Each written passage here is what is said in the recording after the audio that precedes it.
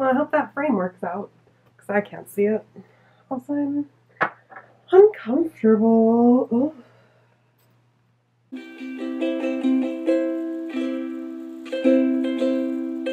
Don't you worry there, my honey, we...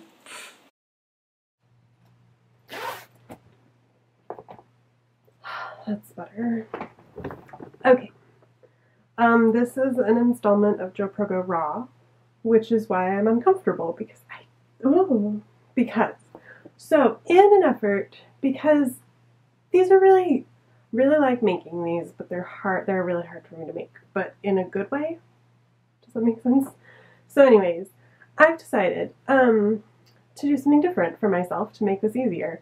Here's the thing, I live in Washington State in the United States, where it is legal, marijuana is legal recreationally and medicinally, and I am a medically authorized person, marijuana patient. I'm medically authorized because of PTSD and IBS, which is irritable bowel syndrome. Did you want to learn all this about me today? You did. So, I have found that it is 10 times, 100 times, here's what I've found. I was at my dispensary the other day with my partner and saw this shirt, this sign they have there that said, it was talking about veterans who have PTSD and how it's like 22 veterans a day or a minute, I can't remember, and that's a big difference. 22 veterans take their own lives.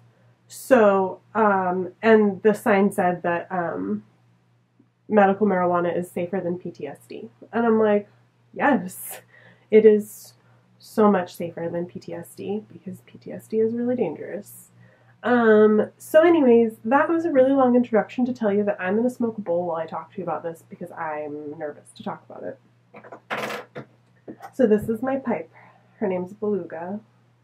And I'm smoking a strain called Nigerian Sunshine, which is PTSD specific, and it's really helpful.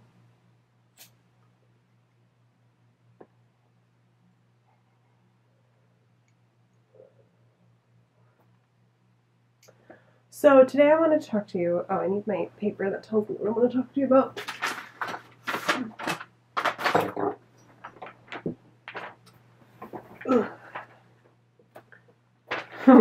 See, I wrote down all my video ideas today. Okay, so today I'm wanting to talk to you about childhood hunger and disordered eating and suicidal ideation. It's going to be a fun one. Oof.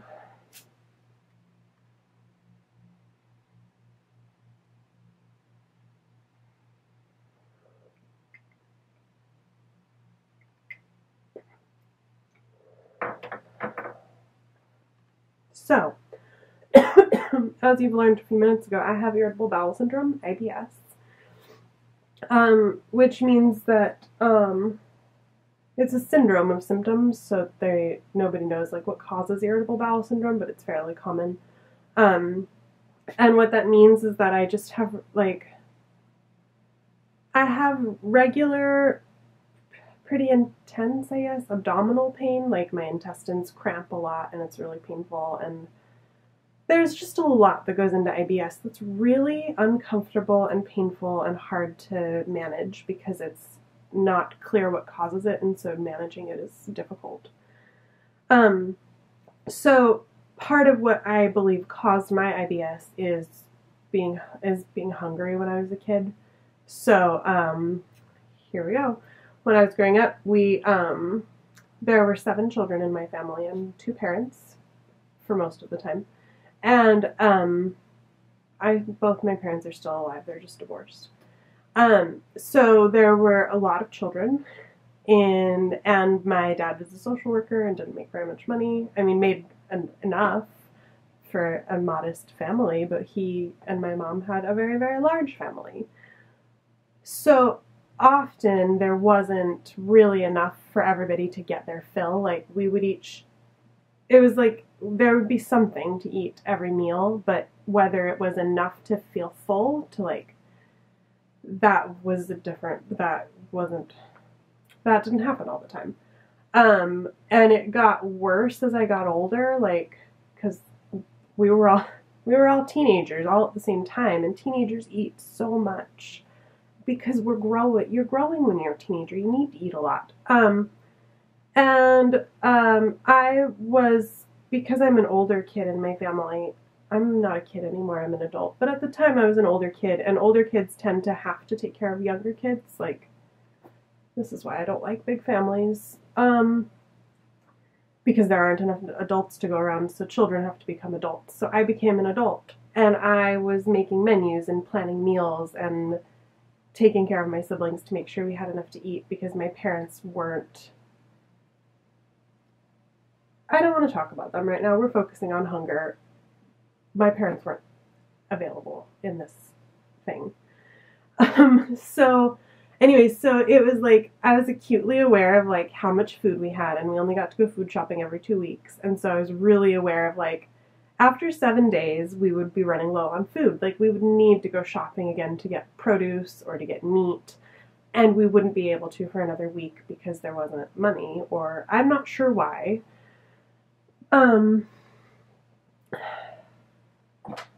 Just a minute.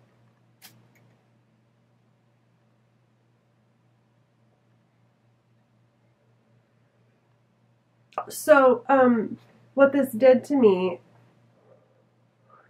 is that, I already knew, like, I kind of knew in my head that I was very aware that we didn't have enough food, and I knew what hunger felt like because I felt it often, like, and it's really painful to be hungry when you're at any age, at any stage of your life. Being hungry is painful, but when you're a little kid, it's really, really painful. And I did not want my younger siblings to have to feel that pain. Like, I did not want them to have to, like, I didn't want them to know pain existed. That's what I wanted for my siblings. And it's because of how much pain I was in, and I couldn't stop it. Like, I didn't even know how to stop it. And so I just poured all that energy back into my little siblings, little 12-year-old me, cooking meals. Because I was like, I'm not going to let my siblings starve the way that, like, my parents would let us starve. Not that they were, like, letting us starve. But they were, in a lot of ways. That's probably more dramatic than it needs to be. I don't know. It's really hard to talk about this because I was also told my whole life that, like,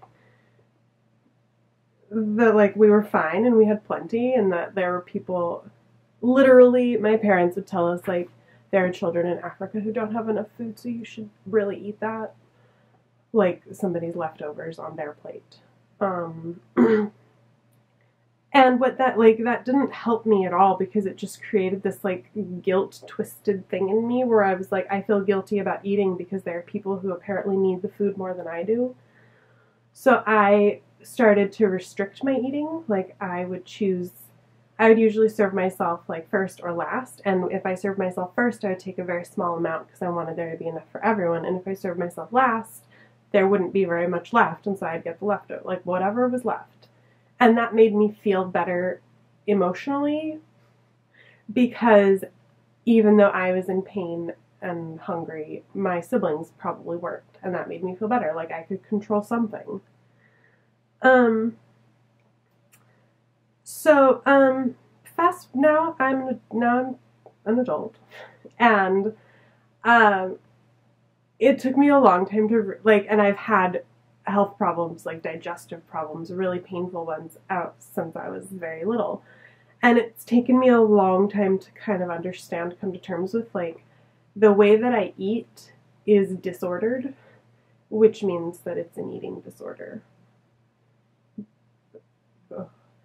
And it's not because, and here's, like, growing up I was told that eating disorders were because you wanted to be thin, or because you wanted to eat your feelings, or, like, those were the options, or you wanted to, like, throw up stuff.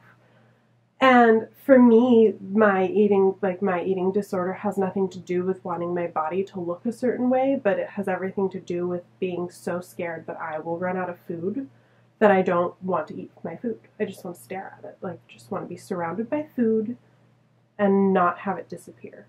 I just want it to stay there and how it is. And so, like, even now, where, like, most most of the time, my partner and I have plenty of food. We do go through patches where it's hard to get enough food, which is really challenging. Like, that's a hard thing to deal with, but mostly we manage.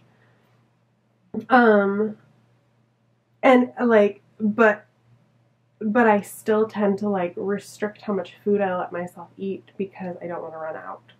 Because I don't ever want to have, like, because I don't want to feel that pain of not having enough food, but by not eating enough, I feel pain about not having enough food.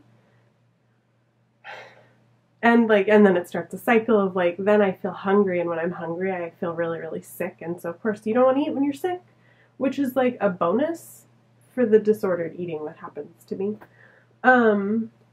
So yeah, something that I think I'm able to like understand this about myself at last and like actually start to maybe recover from that or like order that a little differently. It's because my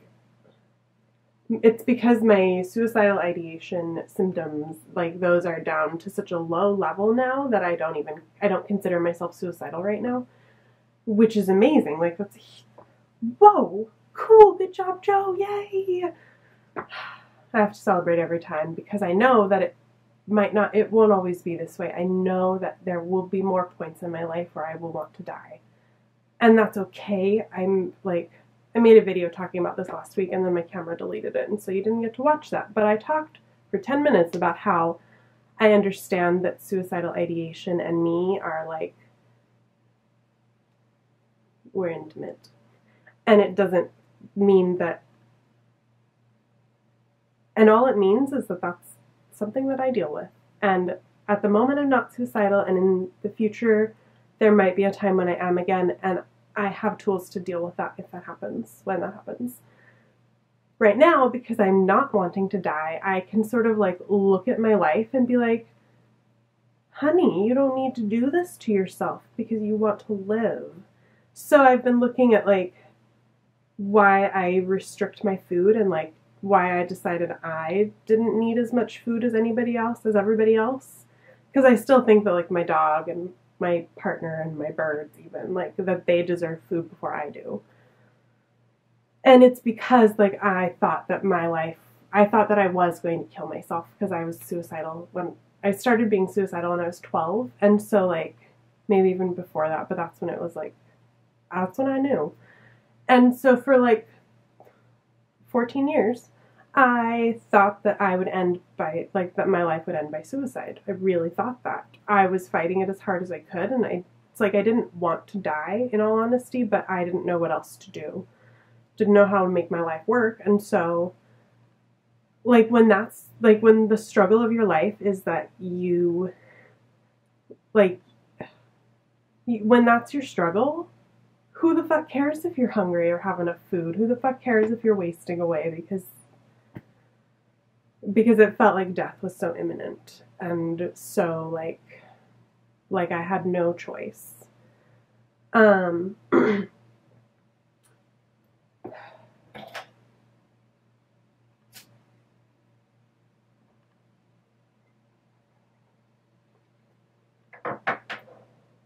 So having gotten through that 14 years of finding that I'm this person and that I love this person and that being this person, JoProgo, they, them pronouns, hand flapping everywhere, like, I am happy as this person. And finding that, it makes me want, excuse me, finding that out about myself, I'm like, I would really like to start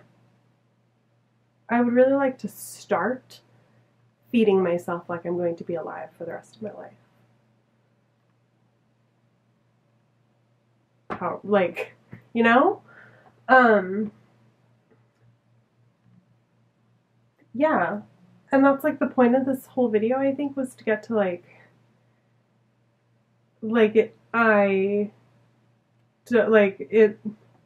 I see the point. I see that what's happening is not actually helping me to enjoy my life. Like, restricting what I'm allowed to eat when I'm running low on food makes my life more painful because I get pain in my intestines. Literally, it hurts, and it hurts for like a week afterwards because it's not like an overnight, oh, I feel better, I ate a cup of soup.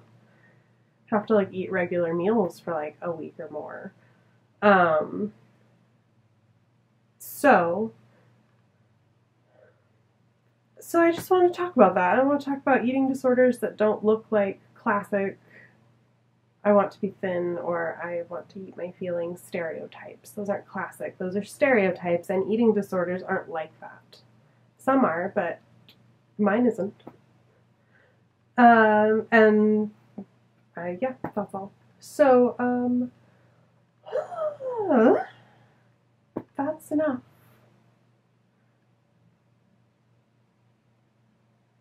I don't know what else to say. I need to figure out a way to end videos more.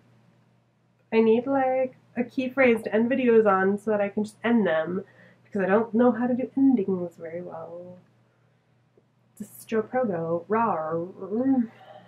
Hope you are okay after that. Hope I am too. Smoke weed. Or don't if you're underage or it's illegal or blah blah blah. I don't know.